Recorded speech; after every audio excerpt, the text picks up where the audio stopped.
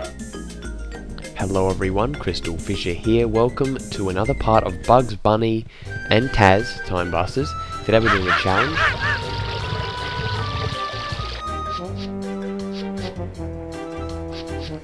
Ooh, mischievous monkeys. Very mischievous.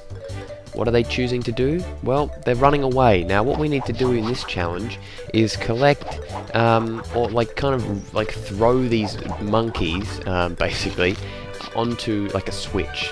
Yeah, it sounds pretty. Not the switch is in the common. I think the switch is actually referred to like a stick that you can use to hit people. At least that's in community. It could be a made-up word. Anyway, I'm sorry if I don't have the right amount of coin here, because I had to like restart the entire game, so I accidentally lost the original recording of this. So yes, fail. But basically we're here. We're just going around collecting as many things as possible first. And actually, I'm just going to kick that guy off. What we need to do now is we need to use him, obviously, to pick him up. And he becomes a little ball, like that. A little meaningless ball. Right. I don't know if this will work, but I'm going to try. Ready? Here we go. Come on.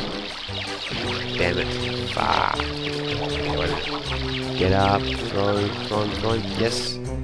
There is a drawing on the platform. So yeah. Oh, freaking hell. What is wrong with me? No, instead, just drop it. Like that? Okay, there we go. Good. So there's 5 to do. It's a pretty repetitive, easy task. I mean, it doesn't really involve too much difficulty. I guess just make sure you kind of have... it's one of those challenges that's a back and forth. You know what I mean? It's one of those ones where you got to go back and forth, like this, switch between characters, etc. Now, I've said this in the previous part. Don't you guys see the Monsters Inc. Scare Island vibe here with that water path? They seem to do that on the Scare Island as well. It just kind of seems to be like an artificial mind and movement thing.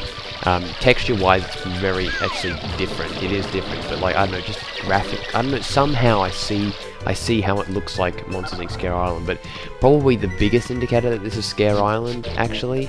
I don't know if this is surprising or not, but to me, it's the background there. You see those, very, I mean, let's be honest, a pretty poor effort. Very poor effort at trying to... shit.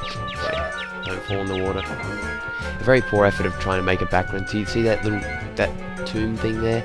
Doesn't that remind you of bloody, what's it called, the pyramid or whatever, those theme levels in the desert training grounds in Monsters Inc. Scare Island?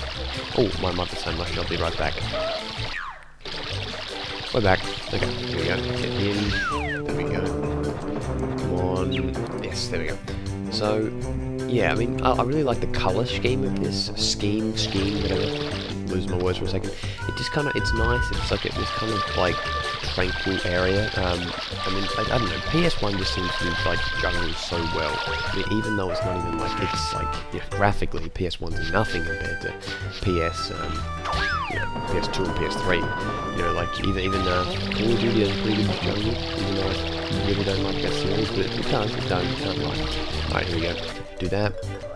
Done, and we get 25. 394. Now I'm pretty sure there's more. There's actually more than that. It's just that I'm missing. I'm missing 6. So yeah. Okay. Hey, look. There's a 5. And where the hell's the other one? Oh, damn it. I mean, I did get it, so obviously I guess I'm just going to have to cut back. Anyway, in the next part, what's the Baboon Realm? That's finally, yes! Alright, thank you for watching, guys. See you later.